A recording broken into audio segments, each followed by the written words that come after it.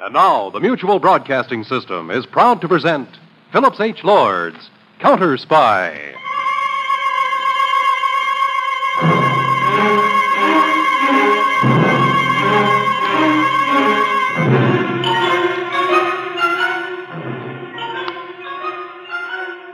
When are we going to start emptying out that thing? I figure we wait one more month. I'm glad we're through. Why? To tell you the truth, I was getting kind of shaky at the end. I'm glad we're getting out while we're still ahead. That's just the idea. Always quit while you're ahead. That way you can't lose. What happens if she finds out? That's the one thing I'm worried about. Well, For her own sake, she better not.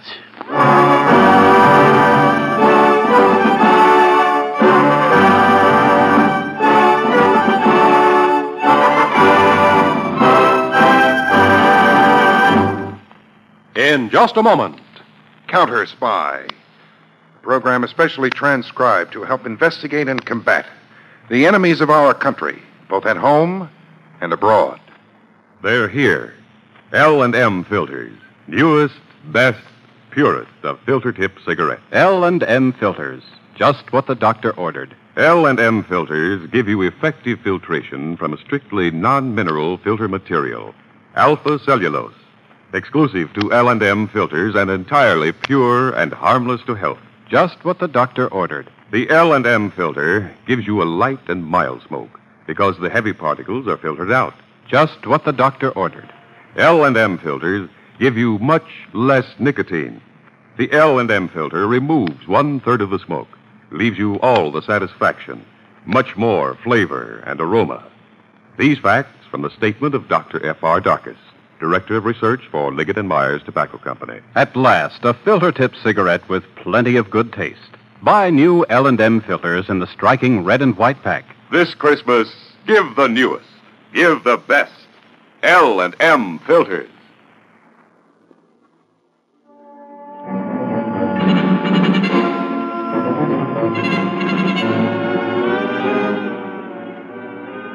This is David Harding. Here is the latest official tabulation on crime in this country. Each day, an average of 5,286 major crimes are committed. Among them, 1,144 burglaries, 147 robberies, and 3,141 larcenies. Now, what does this represent in cost to you, the public? Over $400 million worth of property stolen. The middle of last month, right outside of New York City, in the bedroom of a home in a small suburban project, a handsome, well-built man bent his body back and forth on the portable rowing machine, unaware of his wife standing behind him. 1, 2, 1, 2, 1. Arthur. 2, 1, 2, 1. Arthur. 2. Can't you stop for a minute? 2. When the alarm rings. Oh. 2, 1, 2.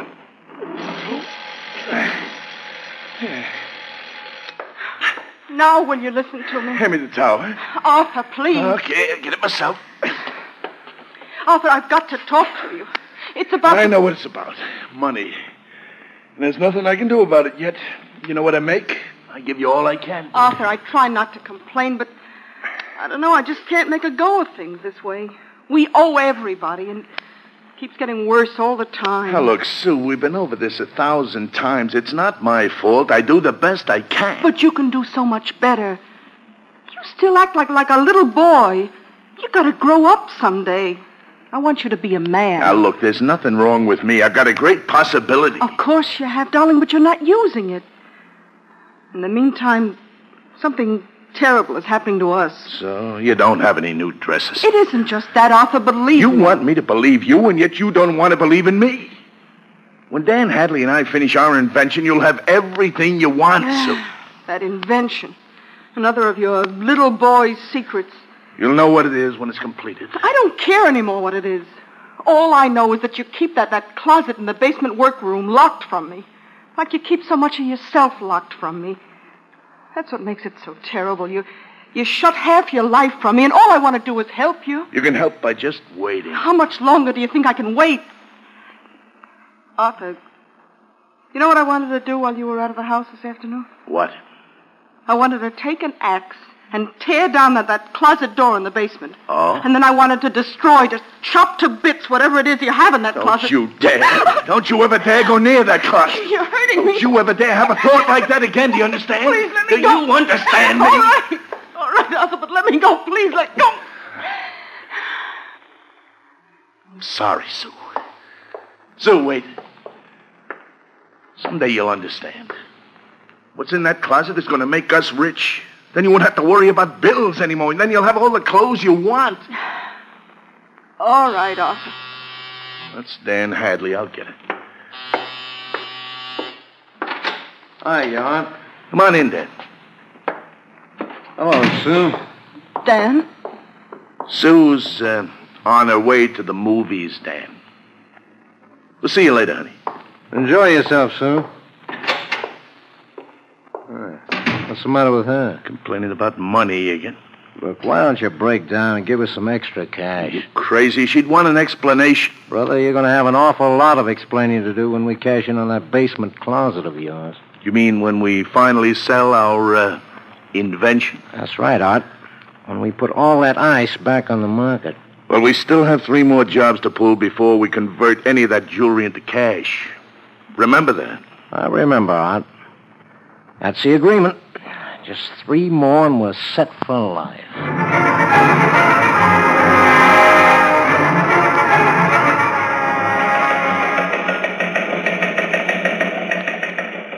Headquarters, Washington. To all Counterspy field offices. Special order over Mr. Harding's signature. All important data concerning jewel thefts will be forwarded immediately to Statistical Department for processing. This is A1 priority. End.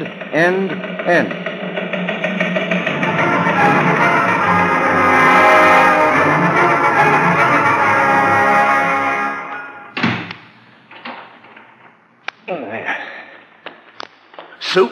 Arthur, I just... What are you doing down here? Didn't I tell you never to come down when I'm working here without knocking first? I forgot, Arthur. Sneaking down to the basement to see what I'm doing, huh? Trying to find out what's in the closet. No. I just forgot to knock, that's all. I only wanted to tell you that Dan Hadley's upstairs. Oh. Well, you should have knocked first. Don't forget again. I won't. Come on.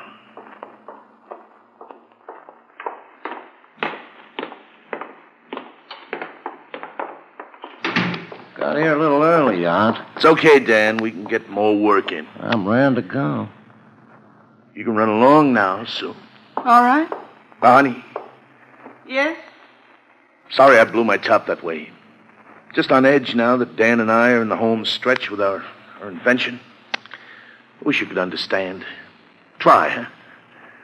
I'll try. That's my girl. I'll see you later. What was that about, Aunt? I thought you was snooping to see what was in the closet. I made a mistake.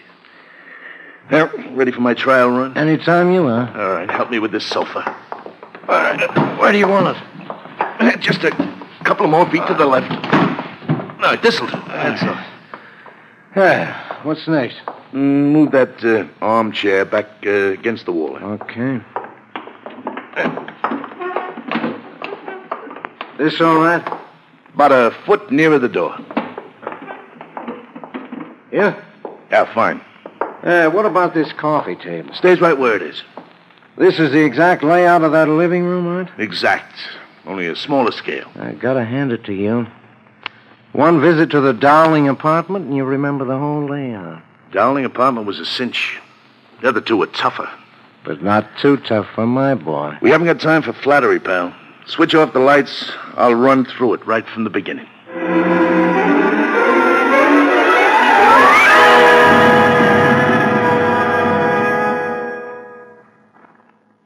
We'll return to Counterspy in just a moment. Better get out of bed, dear. You'll be late for the office. Breakfast's on the table. Oh, I'm in no condition this morning. Ate too much with the boys last night. You know, every good wife should know about Eno for just such emergencies as this. It's truly amazing what gentle Eno may do for you when you overeat or eat food that doesn't agree with you. Yes, just a dash of good-tasting Eno and a glass of water before retiring, and repeat it in the morning if necessary. That's all you need. You can say goodbye to acid indigestion, upset stomach, heartburn, and other symptoms of overacidity. Remember, Eno's buffering antacid action gives you real relief over a long period of time. Helps you feel like your old self again. Why not get sparkling, good-tasting Eno today? Eno, Eno, when you're feeling low, Eno, it's mild and gentle and good, good tasting. E-N-O.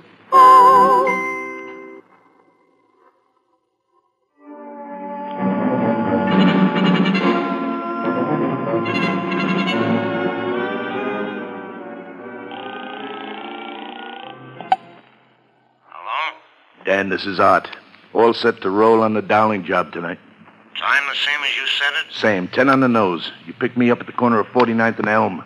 10 on the nose. I'll be there.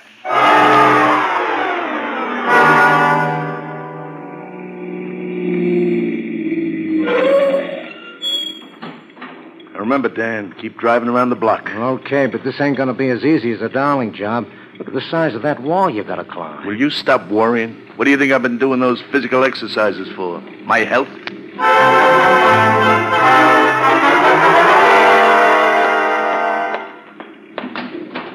right, let's go, Dan. How did it go, Art? Sweet as candy. You get everything? You don't think I'd mess up our last job, do you? You bet I got everything.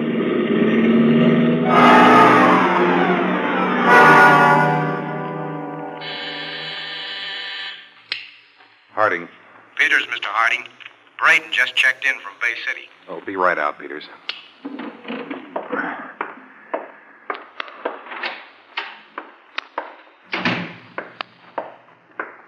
How are you, Mr. Harding? Oh, a little the worse for wear, Braden. Well, I can give Braden the rundown in the lab if you want to take a break. Oh, thanks. I'm okay, Peters. Let's go.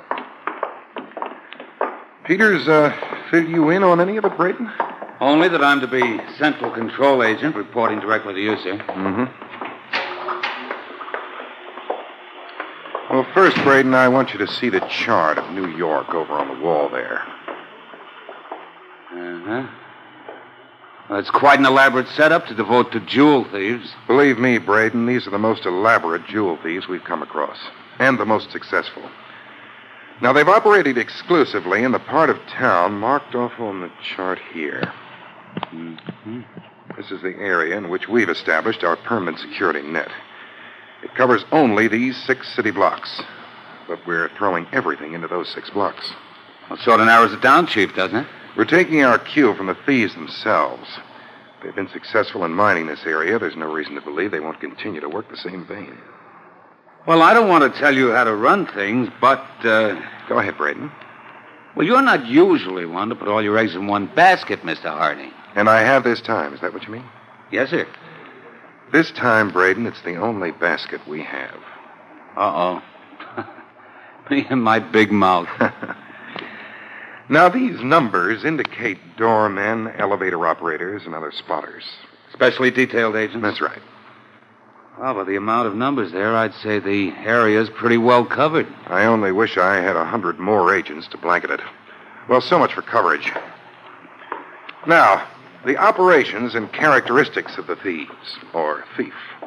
You mean this is all the work of one man? It's possible that the actual stealing is done by one person, a very agile, clever, and well-trained man. All the robberies have one factor in common. The premises were broken into through a window or French door. Peters, bring that exhibit over here, will you? Right away. Take a good look at this, Braden. Mm-hmm. The thief's means of entry. Mm-hmm. In each robbery, a circular piece of glass, such as this one, was cut out just below the latch. Then the thief reached through and unlocked the window, or French door. Which isn't particularly new or clever. You said this man was clever, Chief. I still say he is. Notice these pieces of cellophane tape stuck to the glass. Yes, so? So the tape keeps the glass from falling after it's cut, practically invisible. After the thief was through cutting, he had only to lift the cut piece out, noiselessly. So, Braden? So I was wrong. Clever's right. Tape cut glass. Well, it certainly doesn't spell out anybody's name to me, Mr. Harding. Nor to me either, Braden. But it's all we have so far to identify the people involved. May turn out to be enough. We'll find out starting tonight.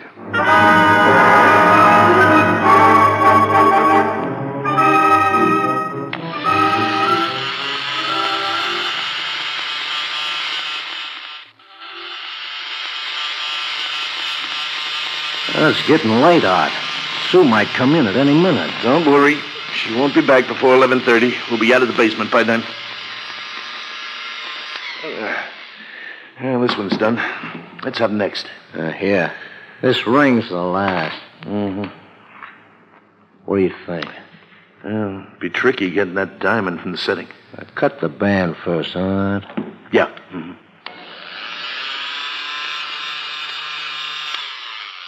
Yeah. This band goes with the other settings. Be careful, that stone. It's a butte, you know. Haven't chipped one yet, have I? There you are. Got a scratch on it. Put it on the scale. 6 carats. Stone number 872. Cut diamond. Weight 6 carats. Dan, that does it. We're finished. 872 stones. Well, even at 25% of their market value, they're worth over $250,000. Easy. You'll have the rest of those jewel settings melted down by tomorrow night, huh? Yeah, sure thing. Same way in bars, right? Yeah, of course.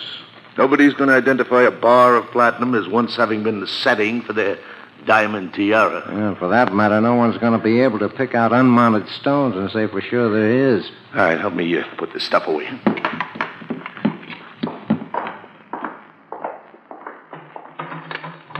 Hey, Art. When are we going to start emptying out this closet? I figure we wait one more month. I'm glad we're through. Huh? I'll tell you the truth, I was getting kind of shaky at the end. I'm glad we're getting out while we're still ahead of the game. That's the idea, Dan. Always quit while you're ahead. That way you can't lose.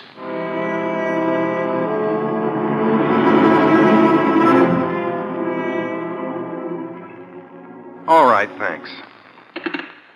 Nothing positive yet, Braden. Well, we've certainly lost a lot of time, Mr. Harding. 10 days at it and no results at all from our security net. No robberies either.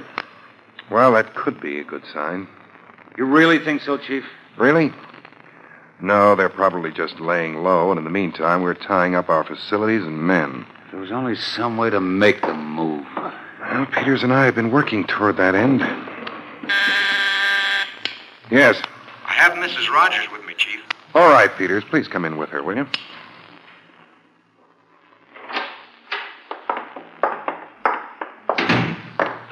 Thank you for coming, Mrs. Rogers. It's a pleasure to meet you, Mr. Harding. Peters, a chair for Mrs. Rogers, please. Mrs. Rogers? Thank you. Mr. Peters explained the situation to you? Yes, indeed. And I'm very flattered to have an opportunity to cooperate with the counterspies. I was only saying to my husband the other day, everybody complains about law enforcement, and so few are willing to help it. Then you understand the importance of this particular job. I certainly do.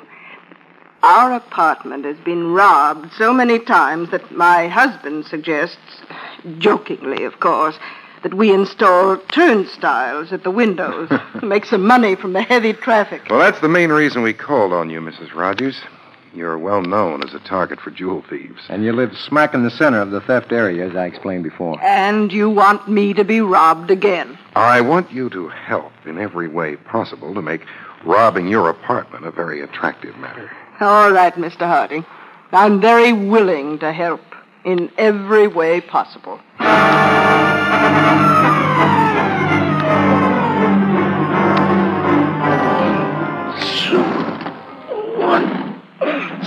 Look, Art, will you cut that rowing machine just for a minute so I can talk to you? I can hear you, Dan. Besides, I gotta keep in condition for our next job. But, Art, you said we were through.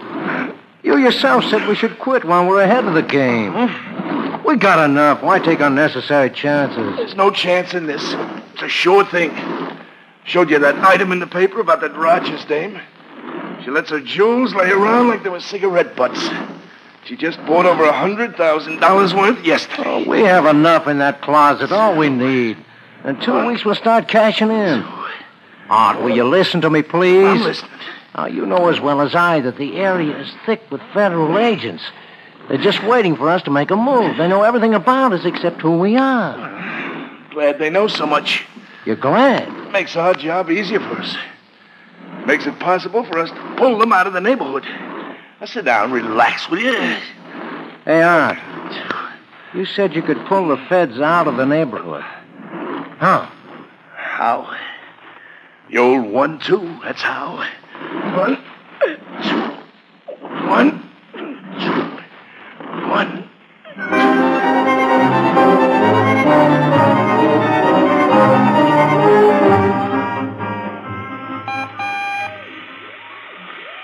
Braden, control point to Harding Field Office. Action report. 3 suspicious loiterers picked up this date and released after questioning. No other contacts to report. End. Sorry to interrupt you, Mr. Harding. You're not interrupting a thing, Peters. Braden just radioed in his regular report. Still not a single contact. And there won't be any. What do you mean? T-Type just came in from Cleveland. Jewel robbery pulled there, definitely the same as those pulled here. Oh? No doubt about it. So our setup turns out to be a complete loss. Not a complete loss, Peters. Not a complete loss.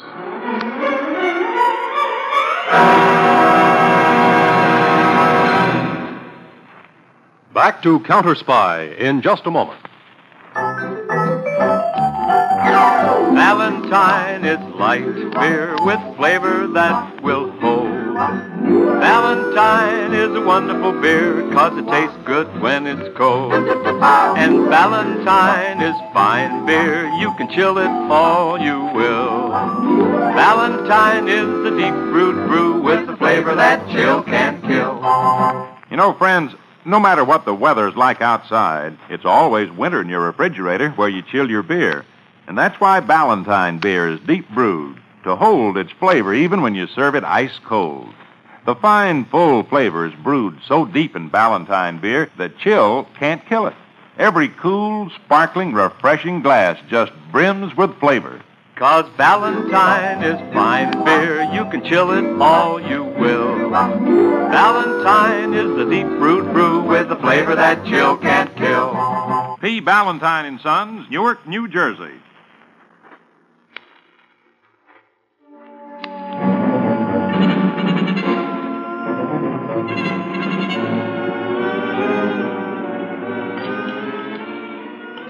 This apple pie is terrific, Sue.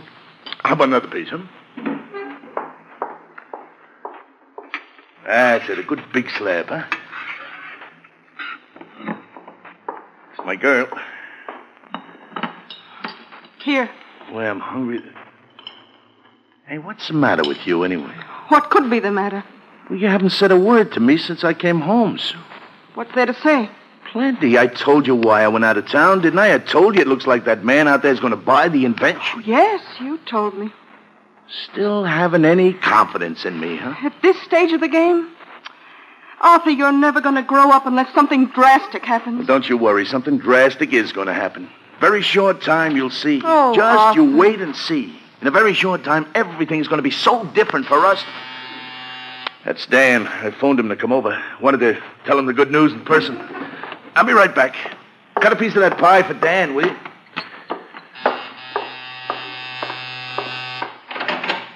Come on in, Danny boy. Sue home? In the kitchen. I saw by the papers that your Cleveland trip worked out all right. Didn't I tell you it would? The Counterspies are now closing up Cleveland, tight in a drum. Leaving our old neighborhood wide open. And we're walking in there tomorrow night to pull the Rogers job. Well, the way it turned out, you were right, Art.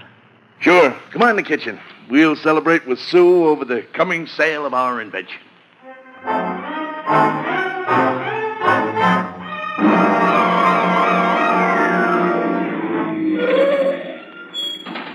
Let's go, Dan. Hey, you came out quicker than I expected. You have any trouble? No trouble at all. Just went as smooth as ice. You get everything? Uh-huh. All in this bag. That Rogers dame sure is careless with her jewels. Doesn't deserve to have them. You want me to hold on to the bag the same as the other times? Yeah. Bring it around to the house tomorrow night, and we'll go to work on them. I'm glad it's over. This is our last job out. Definite? I told you yes, didn't I? Now relax, will you? There's nothing more to worry about. What could go wrong now?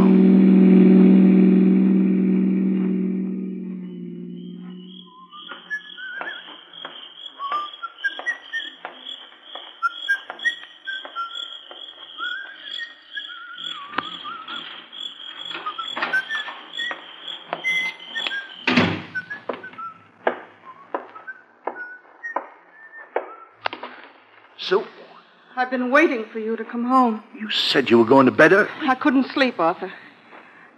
I don't think I'll ever be able to sleep again. What's wrong with you? You? Oh, you're not going to start that again, are you? Oh, this'll be the last I time. told you in a little while everything is going to be different. Yeah, and I told you there'd have to be something drastic to make you change. There will be. There already has been, but I never knew it until tonight. What? What are you talking about?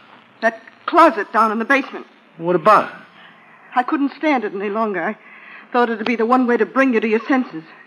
I took the axe. What? I smashed that door in. I was going to destroy whatever you had in there. I told you never Only to it wasn't an invention. It was gold and diamonds. You're going to be sorry for doing that. I couldn't be any more sorry than I am now. Be surprised. I know what you are now. All the time I thought you were just a boy who never grew up. Oh, you're a man, all right. Lying and dishonest. Arthur Wilton, a common, ordinary criminal. My husband, a thief. You're the only one who knows that outside Dan. Don't be too sure. The police? Did you call them? No, I didn't call them. That's right, Wilton. Hey, you. We called your wife right after she had smashed in the closet. Credentials? Counterspies. That's right.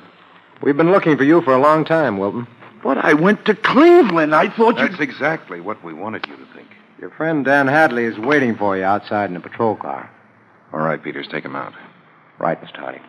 Let's go, Wilton.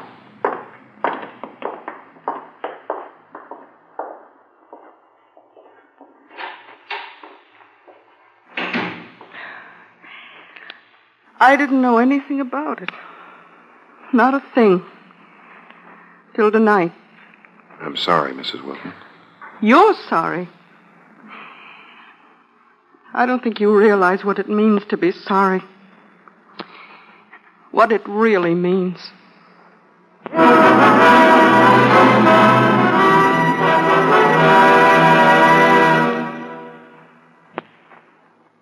In a moment, a word about next week's Counterspy case. And now here's a mutual note for you. Say, when you feel sluggish and headachy because you need a laxative, chew Phenamint, the delicious chewing gum laxative. It's wonderfully different. Phenamint is different because you chew it, and different because it removes mostly waste, not good food. You see, Phenamint does not work in the stomach where food is being digested, does not take away a lot of the good food you need for energy. Doctors know that Phenamint works chiefly in the lower tract where it removes mostly waste, not good food. You feel fine, full of life and energy. So do as millions do. Get delicious Phenamint, F-E-E-N-A-M-I-N-T, for yourself, for your children. Say, what do you do when hamburgers give you acid indigestion? I Chews and feel better fast. Choose the chewing gum remedy? Right. Choose, C-H-O-O-Z, for almost instant relief of upset stomach, heartburn, other acid indigestion misery. Chew Minty Antacid Chews. 10 cents.